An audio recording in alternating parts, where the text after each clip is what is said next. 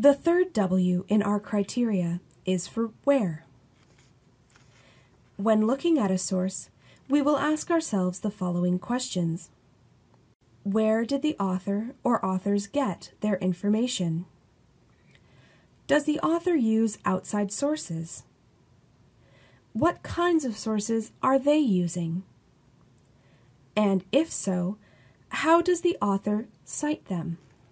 Let's try another search in the library's Quick Topic search.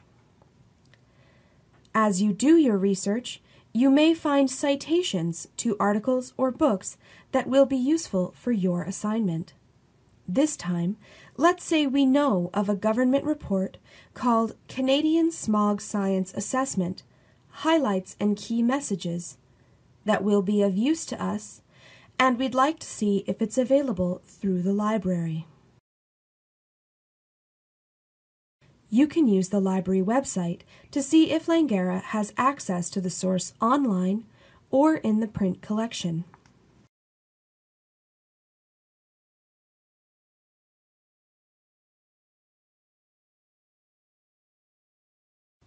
As we start to read the report, we should be looking for hints about where the information in this report is coming from.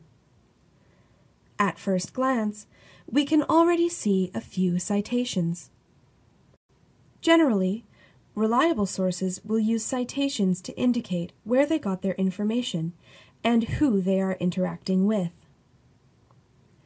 This gives credit to the author of the original source and allows readers to find the information for themselves.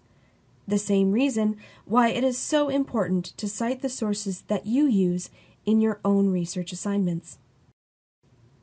In this report, the author cites sources using a consistent citation style in the form of footnotes.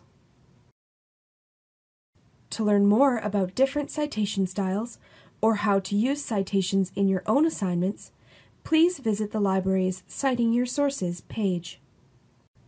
In some disciplines, data and statistics are important information sources.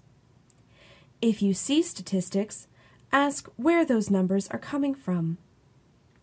Sometimes it will be research findings from another study. Other times it will be findings from original research the authors conducted themselves. If you're using sources that don't have citations, you may have more difficulty answering questions about where the author's information is coming from. Newspapers, magazines, or blogs may use things like interviews, scholarly articles, government studies, or other popular articles as sources. Websites and social media may not give you any indication at all. If a source lacks citations, it doesn't necessarily mean you shouldn't use it. It does mean that you should be aware of your source's weaknesses and consider your assignment's requirements.